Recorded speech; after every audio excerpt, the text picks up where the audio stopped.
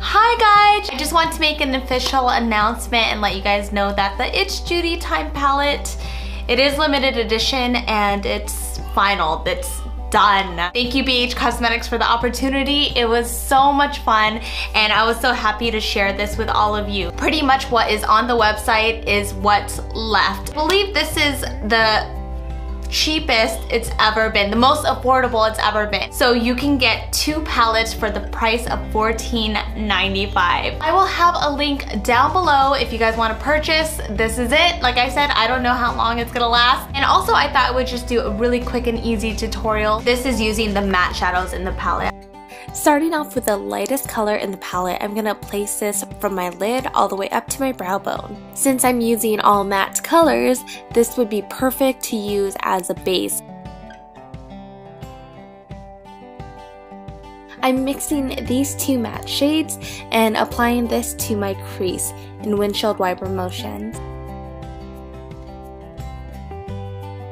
Next, I'm taking the dark brown shade and concentrating this on my crease, but I'm starting off in the outer corner of my lids and then taking a smaller brush and applying it into my inner corner. And basically just connecting the 2 to create an upside down U. And don't worry, it may look a little crazy, but we're gonna blend with the transition colors that we used earlier. And here I'm taking the darkest shade from the palette and concentrating this in the outer corner of my eyes, so top and bottom. Taking that transition color again, I'm just blending out any harsh lines. Next step is to apply your preference of eyeliner. Black or brown would do. I prefer black and I prefer liquid. Short strokes, and don't worry about getting it done in one sweep. Just take your time and you'll find that you're less likely to mess up. And with the pencil brush, I'm taking the darkest shade again and just applying it to the outer corners.